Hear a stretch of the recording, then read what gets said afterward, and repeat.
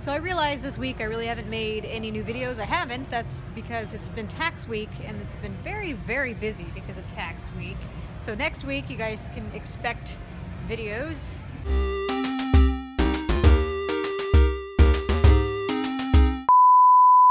Hey everybody, this is Erica, the technology nerd likes to film stuff, and today is more like a vloggy type video where I've really been trying to discover what unit I should get for myself. Nintendo 3DS XL, maybe the regular sized Nintendo 3DS, new 3DS, or if I should get something like a Game Boy Advance SP. See, I'm really like a Nintendo person and I want to go into gaming, doing a lot more gaming stuff. I need more of a designated unit. I don't really care for emulators on my smartphone, so I don't know. What do you guys think? What is the best unit to you guys? I would want the SP because I care for a lot of Game Boy type titles, a lot of older type titles and ports, where the eShop should have a lot of them for me on something like the 3DS XL or the smaller unit. I don't know, I'm just having a hard time deciding. By the way, if I get myself the SP, this is definitely the color I'm going for. This awesome orange one. Of course, it has to be a custom build with the AGS 101 brighter display. So we are at Target right now, and there's a gaggle of the red ones, which is good for me because this is the one that I like. Plus, it's on sale, $174.99. I really don't know if I want the smaller one though, and the thing is I can't find it in stock anywhere. It makes me want it.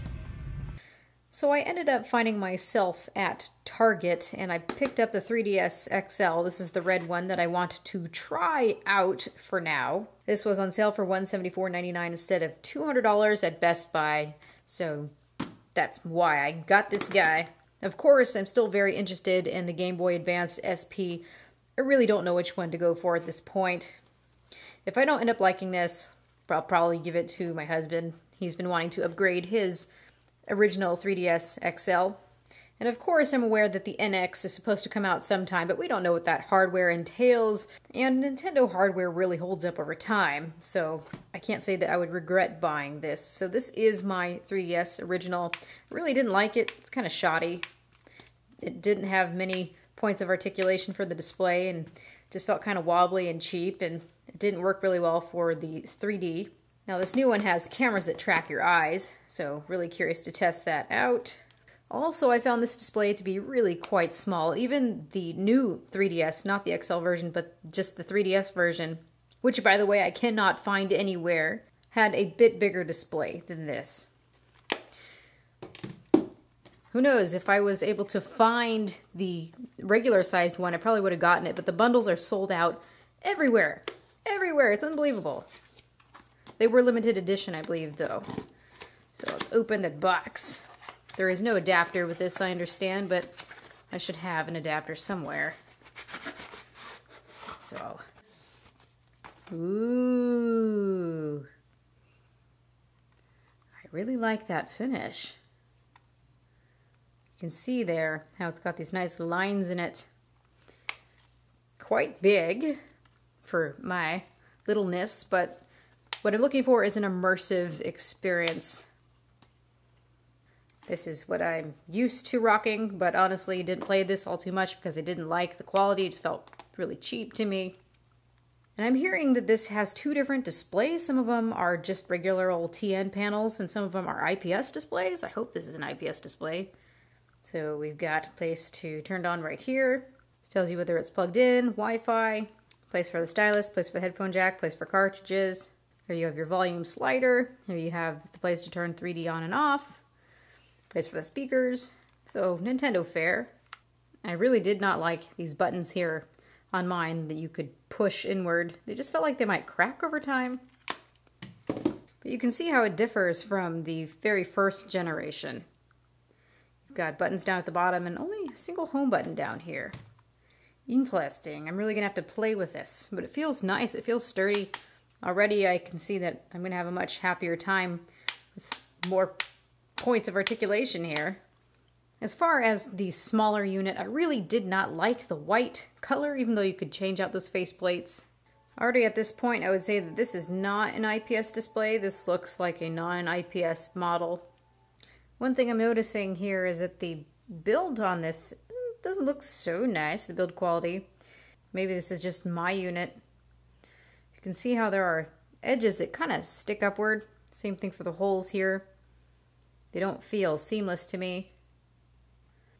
Kind of feels a bit cheapy, plasticky. Whereas on my husband's model right here, this is the first one, that looks really nice and smooth. Everything looks really good and premium on this. So, there's differences in build quality and everything. Also see a dead pixel on my display. On the back here, you've got an extra pair of buttons.